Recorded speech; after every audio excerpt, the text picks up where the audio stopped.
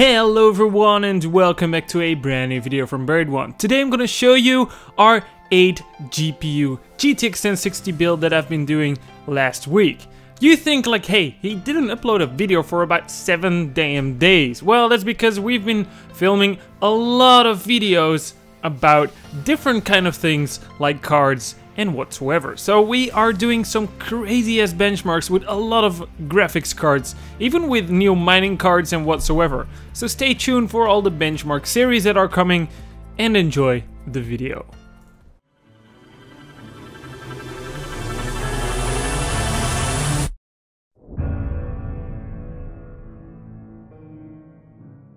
Okay, so before I get started, we were planning to build a GTX 1060 3GB mining rig with 8 GPUs for someone that asked me to do, with a budget of about $3,000. So you can always find the builds that I'm doing on BuriedONE.com.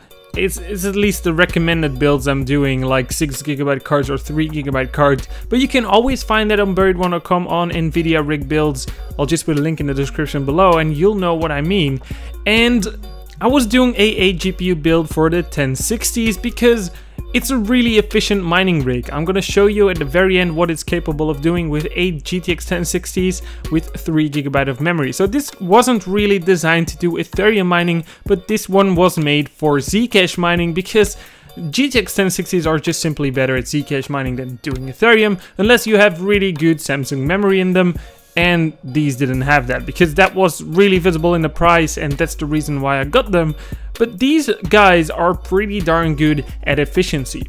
So we're also using two 1000 EVGA power supplies because, yeah, we just had one laying around still, and you know which one it is. It's the one with the burned down SATA cable. So we didn't have SATA cables anymore for this power supply, so it was kind of useless to use in another build, or we could have gone and buy some $80 cables for it when the power supply is worth $150. So it was kind of useless to buy new cables when we can just buy another power supply for almost the same price. So this also gave the miner a really good efficiency boost because we're using 2000 watts of power supplies and it was only using about 680 watts. So that's really good on efficiency. But one more thing, we were splitting up these two power supplies. So one did have the SATA cables and we were using that for powering the GPUs and the SSD, of course. The other power supply that didn't have the SATA cables anymore was powering the GPUs, 4 of them, and it was powering the motherboard and the CPU, and the other one was powering, as I just said, the SATA cables and the GPUs at the same time. But it wasn't powering the motherboard and the CPU, so we divided it on both of the power supplies, and we also needed a little connection piece to keep one of the power supplies running, because if you don't know that yet, if you have a power supply, but if you're using a dual power supply, you're gonna need a motherboard switch that is going to keep your power supply switched on, because your power supply will not power up when you are using 2 power supplies at once and only one is connected to the motherboard. It's just really one of the things that you need to know when you're using dual power supplies. And that's a reason why this build was pretty nice, because we could build a frame with 2 power supplies on each side of the build with the GPUs in the middle. So we started making our 8 GPU mining frame, and as you all know, I always make my own custom frames, and I was doing this again with aluminum because it's one of the best things to make it of, because aluminum also conducts heat and it's really fire resistant. But usually I make 6 GPU mining frames, but today we were making the 8 GPU mining frame with 2 of the docking stations for power supplies on each side, and we can even add up to 4 power supplies on this frame if we want to. That's gonna be for a 1080 Ti build or something if we're gonna do that in the future. But it was pretty simple to make this frame. Took me a little bit of time, about 3 hours to complete the whole process for all the beams and things. But as you can see, it was a really nice frame. Okay, so we arrived at the assembly of this video.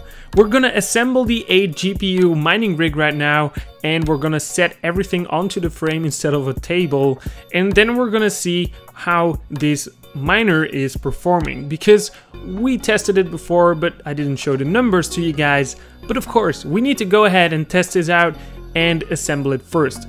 But if you want to see a full video of a build or start to finish, I can always do that for you guys, because we have a Linux build, OS X build, we can do ETH, we can do pimp build, we can do simple mining builds, we can do everything you want. But of course, it all depends to you guys which one you want to see first. So enjoy the show.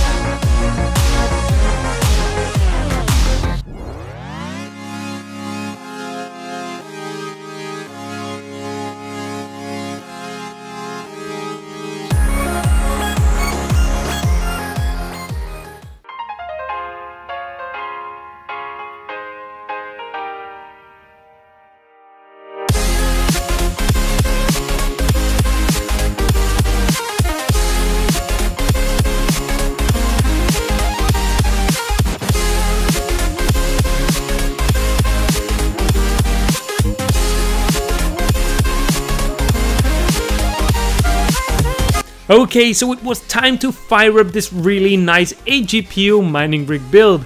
I will put all the parts in the description below that I used for this build, because we are using Inno3D GTX 1060s with 3GB of memory, and we're using 2GB 1060s with 3GB, because we made a benchmark video out of that, so we already had those cards laying around, and that's why we use it in the build. But of course, this puppy is doing pretty well at mining. I was really stunned at the result of what it was capable of doing, but only Ethereum wasn't really so very good, let's say. It was doing about 158 megahashes per second on Ethereum mining with a really low power supply consumption of about 700 watts. It was also doing about 2050 solutions per second on Zcash mining, and that was pretty nice as well. So Zcash mining is the way to go on this mining rig, because it was only using 680 watts. That's like very good. Because we're using the settings that we are always using, we set our memory clock to about 500 megahertz extra, our core memory clock is 150 megahertz extra, and our TDP was 65%. So that was all the settings on this mining rig, and it was really efficient. So this is a really nice build of about $3,000. That's pretty much money, but this rig just looks badass. Make sure to smash that subscribe button for the upcoming benchmark videos, and also the like button below. Or like buttons. Shit, we need to play some more over there.